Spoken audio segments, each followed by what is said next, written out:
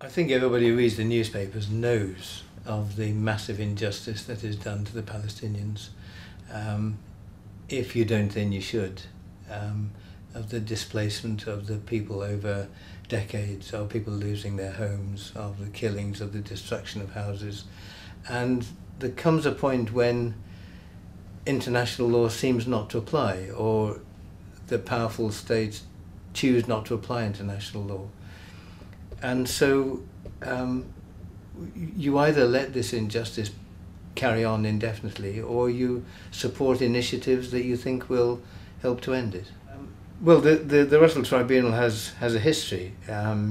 It first sat to judge the actions of countries in Vietnam, and it was very important.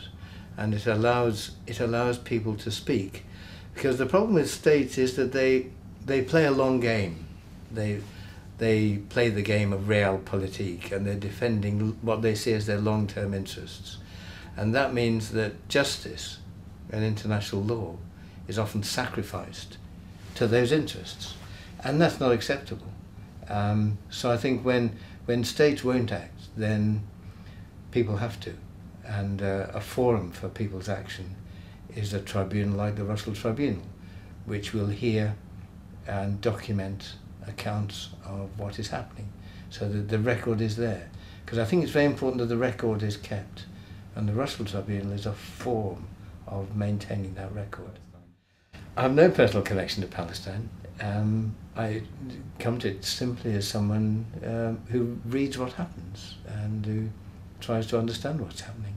And it's an intolerable situation when one country can ignore international law with impunity and terrorize another people, destroy their homes, wreck their families, prevent them from working, destroy them economically. It is extraordinary that Israel has this victim in its grasp. And someone said to me from Gaza that all we want is the rule of law. We just want the rule of law. And really that shouldn't be too much to ask. So I don't have a personal connection, but I feel now that everyone must make a connection to the Palestinians. I hope I shall be at the London session in November, yeah.